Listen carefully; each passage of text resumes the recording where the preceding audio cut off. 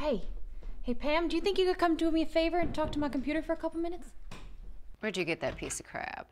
Actually, I don't care. I'm busy. No, come on, you're closed. Please. Thank you. Everyone, this is Pam. Just Pam. From Fantasia. She's really old. Take up the pace, Cheeto. Well, I was hoping... Did you just call me Cheeto? I was hoping you could answer a few questions for me and my friends. 2. Maybe 3? Okay, 2.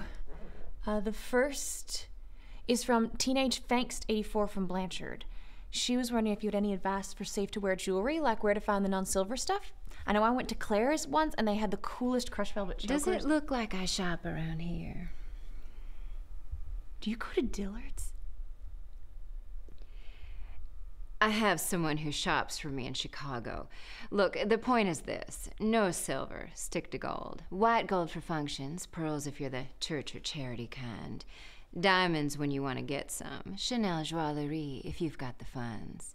Chunky for work. You know, oversized rings and statement pieces. Earrings? Avoid big hoops. They're tacky. And if I ever see a slap bracelet, I will personally tell you what I think of you. And one more. Then I've got a hot date with a vaguely European esthetician. Okay.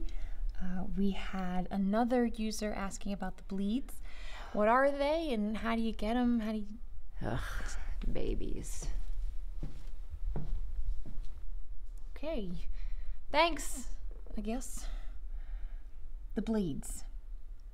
I think that's when you don't get enough rest during the day, but I don't really know for sure.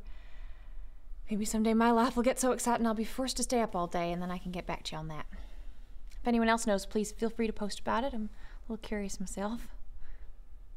Out. I suppose that's all for now.